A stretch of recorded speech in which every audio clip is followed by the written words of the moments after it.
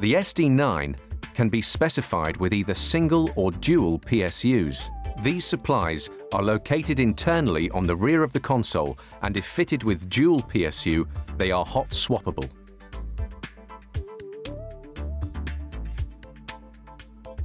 The local I/O connections on the SD9 are found on the back panel and are clearly labelled.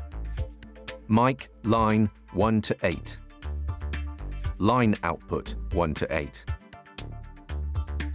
Stereo AES inputs 1 and 2.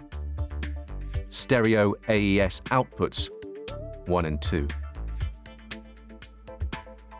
There are also connections for two DRACs. As you look at the rear panel, the right-hand connection is DRAC 1 and the left-hand connection is DRAC 2.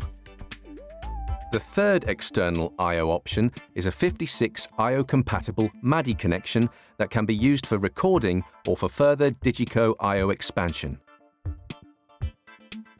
The keyboard and mouse connection are found on the lower rear section, and it is strongly recommended that these are connected at all times the console is in operation. Next to these connections is the VGA output for a dedicated overview screen and network connection for remote control and mirroring. How these can be used is fully detailed in the basic connections section of this video.